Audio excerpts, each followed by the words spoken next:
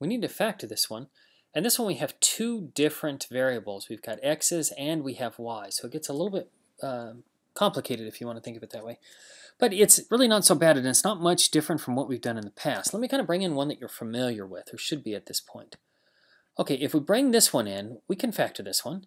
I just need two numbers that multiply together to give me c, but add together to give me b. Remember, c is your last term, b is your middle term, or your coefficient of your middle term, I should say. So let's see, c in this case would be 2, a positive 2, but adds together to give me a positive 3. Okay, and here are my factors of 2. I've got a 2 and 1, negative 2 times negative 1. Well, with these, the only one of these that would add together to give me 3 would be a positive 2 and a positive 1. So this one right here would not work, okay? So my factors are x, I know that because that's what I started with, and then I just write in my factor here, a positive 2 and a positive 1. And that's it. That's my answer on that one, okay? Well, we're going to do the same thing on this one, only let's back that up just a little here. Okay, on this one here, it's the exact same thing, only we have y's here. Well, what I'm going to do here, I'm going to switch these two around, and this is in the correct order. This is what we call standard form, alphabetical order. I'm going to switch these two around. I'm going to put my y in front of my x. Okay, so here it goes here, and this looks a little bit weird, but there's a reason why I'm doing that. Over here we took our coefficient, the number before our variable, which was just 3. Well, the one that's before our variable here is actually a 3y, and y is technically a variable, yes. But just kind of think of it that way. It'll help it a little bit.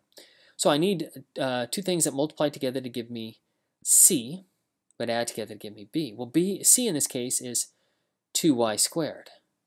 Okay, well, what multiplies together to give me 2y squared, but adds together to give me 3y. Now, 3y is my coefficient here.